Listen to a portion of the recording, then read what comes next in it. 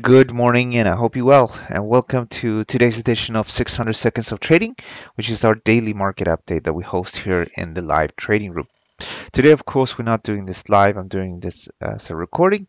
You can see the time up here is 7:30 a.m. in London, not 9 a.m. as we usually do it. We're gonna do now in the next 600 seconds is to provide you guys with a quick market update as we usually do. Before we start, though, I need to stress that trading financial markets is unfortunately risky. It's generous to lose all of our invested money. Now, for today's top news, don't forget to read the morning outlook here on TradeCaptain.com. Provides you guys with a nice little summary of what's going on for the major markets here. So don't forget to check that out. Okay, let's move along, and we're gonna take a look at the charts. Okay, this is the euro versus the USD, and we're looking at a 4-hour chart. The market, as you can see, is just stuck in this range, right? And because of that, there's not too much to do about this market. I think in the long run, the trend is bullish, as you can see, creating higher and higher lows. So, if we head up to the other side here, then that would make perfect sense. But for now, the market's trending sideways, and there's really no point of getting involved here. The market had a break to the downside yesterday, but that didn't last long, and now it's back into the middle. Maybe we'll go to the other side now, which means that people that went short here are going to be stopped out. So I personally think this market, again, turning sideways. Let's just wait for either bullish breakout or a bearish decline. That I think makes the most sense. There's obviously people buying at the lows and selling in the middle, and short selling at the highs and buying back in the middle. That's possible as well, but um, if you like the kind of stuff, then yeah, do it. For me, it's not really something I focus on. Here's Bitcoin. Bitcoin is still in a downtrend. I do know we bounced from these lows. Uh, it's a nice gain of 16%. So yeah, it makes this is good, but we're not out of the woods yet. Around these levels, around this high in this whole section, the market should just roll over and potentially move back to the low and then down to the February low. Take out 9,497 though. This market may have ended its downtrend and we could head to the upside. But for now, we cap by this high. So there's really no point in doing anything here. Here's the price of US oil.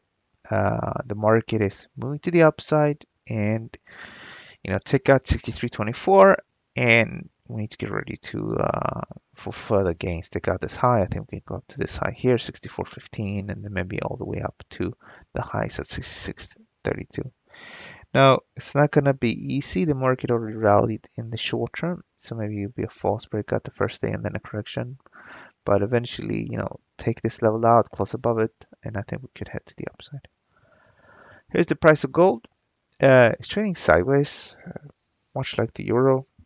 Uh, People buy down here, and people start to buy from about 1,315, and they have stop losses just below here. As long as we're above this level, this market could go up. So I'm happy to be bullish, but until and that's it. Bullish above this level, and that's it. Uh, is it a great opportunity? Something that I'm longing for? No. Again, it's a sideways sort of trading price action. It doesn't have a strong trend, which just makes it more difficult to work with. Here's the DAX. The DAX, moved up, down, and up and down. And I personally don't think it's going to trade much lower. But technically, the trend is bearish below 12,487. So, yes, you can see it's pulled back several times. So, as long as you're below this level, this market could head to the downside. Take it out though, and we can go up higher.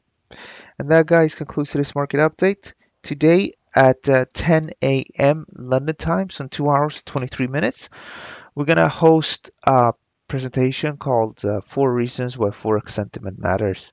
Where we're going to look at sentiment and positioning and how we can use that to trade the markets more effectively. It's free to sign up. You can click on education webinars.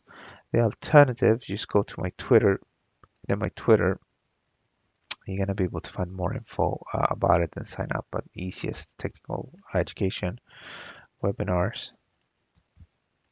You register here once, and you'll have access to the premium section. And then when we do webinars in the premium section, you just click on a button, and then you get a message telling you that you got registered for that event. So you only need to register once. When that's done, you're in. Okay, guys, don't forget to follow us on Twitter. You can find us down here and on Facebook as well if you use that. Um, Twitter is great because on Twitter you'll see everything we publish.